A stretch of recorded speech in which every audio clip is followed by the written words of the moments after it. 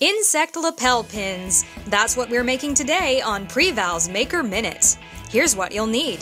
White and gold water-based craft paint, toy insects, pin backs, and E6000 glue. You'll also need 2 Preval sprayers.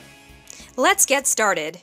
Fill the Preval sprayer jar with 1½ ounces of white craft paint and 1 ounce of water. Cap, shake, and attach the spray can.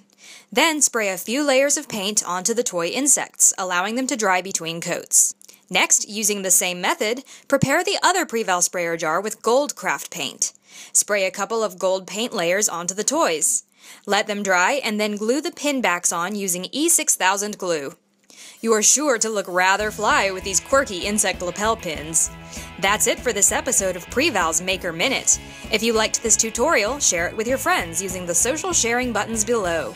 And to learn more about the Preval Sprayer, visit us on the web at www.preval.com.